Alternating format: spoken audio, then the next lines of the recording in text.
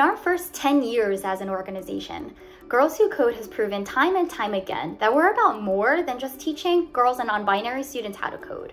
We are growing a movement of over 450,000 students served now and counting. My favorite thing from Girls Who Code definitely has to be the community that we build. It's really amazing to know that everyone around you is following a similar life path that you are, or at least enjoy something that you do. So there's always something to talk about. When I was in high school, I was interested in learning how to code, so I joined the Girls Who Code Club at my library. And those experiences allowed me to explore my interest in computer science and gave me the confidence to pursue a degree in computer science in college. I graduated with that degree in May of 2021, and I'm really excited to start my first computer science job in just a couple weeks. I got that job through a Girls Who Code hiring summit, and I'm just really grateful for the programs I got to attend and the support I received from Girls Who Code, because it really got me where I am today. And it's just been so great being a part of such an amazing and supportive community. I wouldn't be where I am today without Girls Who Code. I've always known that I had an interest in technology, but I simply just didn't know where to start. But after being introduced to Girls Who Code, it has unlocked the doors to unendless possibilities in my career. In high school, I was very timid, shy, and felt like gender roles held me back from what I could and couldn't be.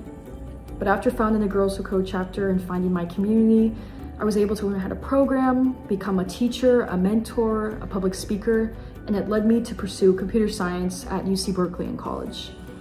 Now I'm a software engineer at Microsoft, and I'm so grateful for Girls Who Code for being that community that let me know that it's okay to be myself. And as a queer woman of color and someone with a disability, this was so immensely important for me. So in Girls Who Code, when I was in high school, I had no knowledge of what computer science is, and I realized that there's such an intersection between arts and tech, and it's kind of like a big reason of why I decided to pursue it in college, because I learned that, oh my gosh, I can do something that I really, really love, which is dance, and be able to use CS as a tool to create a whole new version of storytelling. You guys really impacted my life like in 3 main ways. So first, you guys inspire me every day with your social media and your newsletter where you inform of what you do. Second, you guys encourage me to make or create a coding club for girls at my school using the Code at Home curriculum.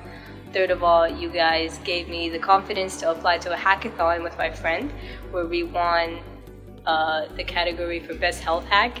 And you guys really turned my life around, and I wouldn't be doing any of what I'm doing now if my mother hadn't discovered you and shared you guys with me.